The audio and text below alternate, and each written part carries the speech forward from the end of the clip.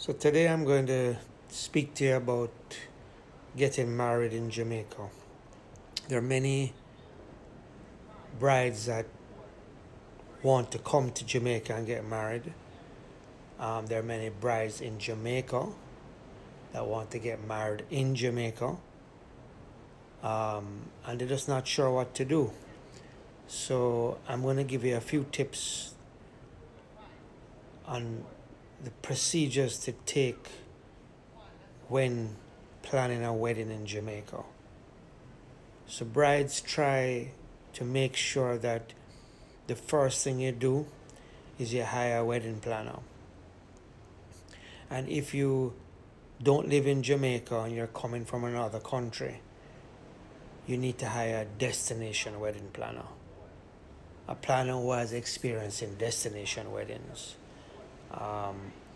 The difference is local brides who live in Jamaica usually get married off property. So they get married on a property that is not affiliated with a hotel. So a local wedding planner is okay for that. But most brides that come to Jamaica from other countries, a lot of them get married in a hotel. And if you hire a proper destination wedding planner, they can find a hotel for you, choose the right hotel for you that can fit into your budget, go over the packages with the hotel, with the coordinators at the hotel. A lot of these planners at hotels are not wedding certified planners, they're coordinators, they're wedding coordinators. So it's always good to have a wedding planner who can help to coordinate the coordinator. If the destination wedding planner is from Jamaica, they would have contacts in many of these hotels. And a hotel is happy to have a wedding there. So a hotel is not going to turn back a destination wedding that can bring 30 guests, 40 guests, 50 guests, some 100 guests. Could fill 10 rooms, 15 rooms, 20 rooms. So they would allow the wedding planner to come on property and help to make sure that the wedding is done properly. That's very important because a lot of hotels have cookie cutter weddings. You choose a package and that's what you get. But if you really want a extraordinary wedding, then hire that destination wedding planner who can coordinate with the hotel, make sure that the suppliers are going to give you what you pay for, bring in suppliers if you need to. Now the hotel might charge you extra for that. They won't allow you to bring in food and beverage, things like that. But you can bring in your photographer, your videographer, your flowers, your decorator. They're going to charge a little extra for that. But a lot of the hotel properties in Jamaica actually has good photographers and good decorators. Usually they outsource a decorating company. So that's the first thing you need to do is hire a good wedding planner or destination wedding planner. Somebody with experience, not just in weddings, but also events. That's very important because they need to coordinate every part of the wedding.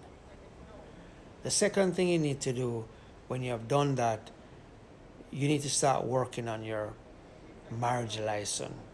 If you're getting married in Jamaica and you're just not renewing your vows, but you're getting married, you need to make sure that that wedding planner finds you the right priest who can help you and meet with you, guide you, tell you the cost, and get all the necessary documents to him. He'll need things like passport. You don't need a blood test. If you are divorced, you need to show proof of that. If your spouse before died, you need to show proof of that. You try and make sure that there are certain things that you have. You show your birth certificate that you have of age to get married in Jamaica. So it's not that hard to get married in Jamaica. You just need to make sure you get proper documentation done and that the person who is handling it can get you a license as quick as possible. You can pay extra to get it over a quicker period so it doesn't take you too long. Now, once you're married in Jamaica, you're married in any country in the world. So it's not is Jamaica recognized in the world. It is recognized like every other country. So there are a couple of things that you need to do. And once you get that done, then you need to start looking at your guest list. But look at your budget first, because you can't choose a property, get a budget, and you don't know where to start. You have to have a guest list, because that guest list is going to also be very important to your budget. If you're going to have 20 people, the budget is one. If you're going to have 50 people, that's a different budget. If you're going to have 100 people, what you can't do is go and invite 100 people and you only have a budget for 50 people. You're going to have a problem. So make sure that your guest list is perfect. Invite people who are your friends, people that are going to take part in your life, people that you see on a usually regular basis. Why invite someone you haven't seen in 4 years? This is your wedding. This is around people that are special to you, your family, your good friends. So choose your guest list correctly. If, I don't think somebody's going to get upset at you because you never invited them to your wedding. It's a destination wedding. Remember, people have to fly into Jamaica. They have to book a hotel. They have to get transportation. They have to leave their job. So there's cost tied to that individual. So when you invite people to a destination event, make sure they know that these are the costs.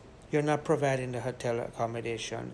You can help the transportation if you want, because there are many transportations on the island that can move them. If you're staying at a hotel, try and get as many guests as possible to stay at that hotel. If you're getting married at that hotel, or if you're staying at that hotel, so you can move all together. So some people might stay at one hotel and get married at another. It just depends on the budget. So those are the quick tips that I would tell you to start. Make sure that when you're hiring suppliers, make sure that you discuss with your planners the experience of those suppliers, because you want to make sure those people turn up properly and they turn up on time.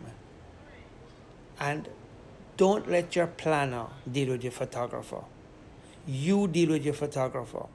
You make sure that your photographer knows the pictures you need, the shots you need.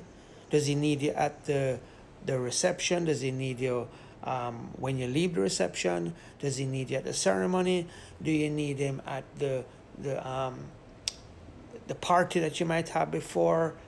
When do you need this photographer? Very important. Do you need that photographer when you're dressing to take some special shots? When you enter in the car, make a list, a shot list.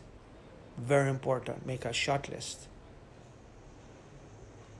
You have a rehearsal dinner. Do you need them there? And make that shot list and make sure that your planner has that shot list. Your DJ, make sure that you talk to your DJ. Make sure he has experience. He won't play music that is going to spoil the event. Give him a list of music you want to play. What is the music you want when you're coming down to the ceremony? What is the music you want when you're entering your cocktail party or your reception?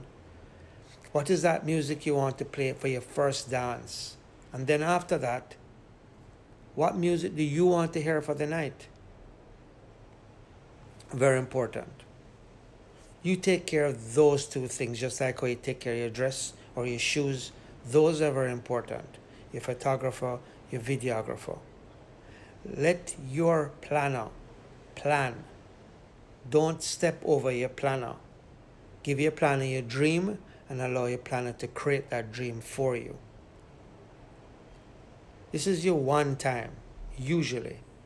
This is your special moment. This is the moment that you've looked forward to say, I do. Allow your planner to help you to make that day special. I'm Peter Shakir. I'm a destination wedding consultant. I'm a destination wedding planner, and I'm also an event planner. I'll help you. Check my IG page, my YouTube page, send me an email.